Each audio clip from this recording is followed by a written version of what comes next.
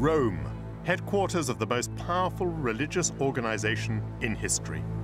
It all started 1,700 years ago when a pagan Roman emperor, Constantine, had a vision, converted, and welcomed Christianity into his mighty empire. Constantine's conversion changed Christianity forever.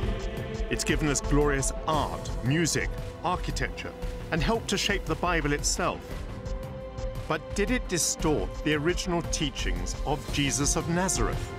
I think this is one of the most tragic periods for Christianity, if not tragic. It completely changes the meaning of Christianity. The concept of a just war and bishops in Parliament are just two present-day legacies of Constantine's conversion.